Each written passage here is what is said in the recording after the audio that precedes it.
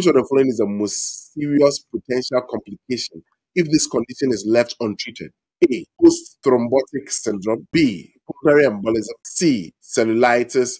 D. Superficial thrombophlebitis.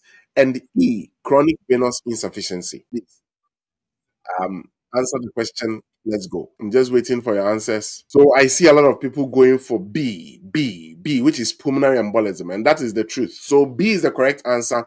The serious and potentially fatal complication of patients who have untreated DVT, pulmonary embolism. Okay, and pulmonary embolism occurs when the in the leg travels to the lung. And I'll take my time when we go to the deep dive to talk about what DVT is and all the nuances of it. So why is A wrong? A is post-thrombotic syndrome.